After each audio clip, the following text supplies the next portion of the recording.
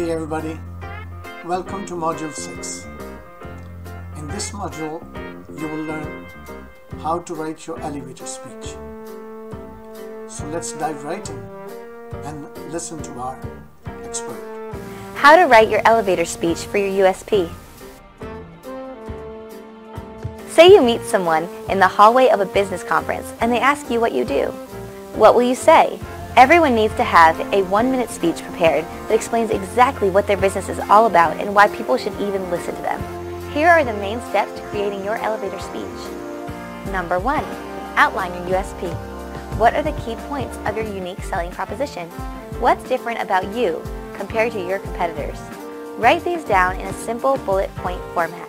Then cut out irrelevant words and explanations. Pare your USP down to the bare minimum, the most basic essence of what you are offering to people. Number 2. Write your problem-solution statement. Now put your USP description into one sentence.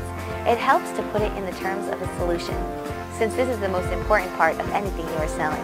It's why people buy. For example, I provide ready-made solutions for people that don't have time to write or just hate it.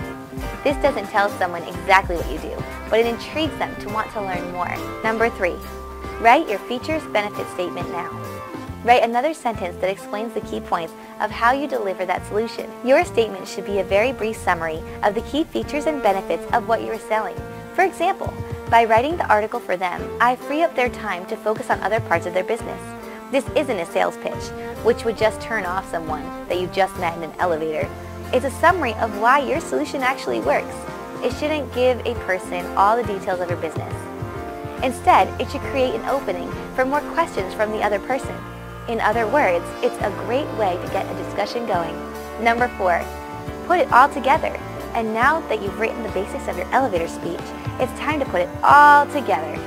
Practice saying it out loud and add other details to make your speech sound natural.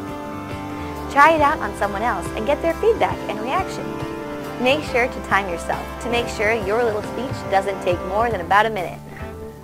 Finally, take the time to revise and revisit your elevator speech frequently, especially as your own business changes.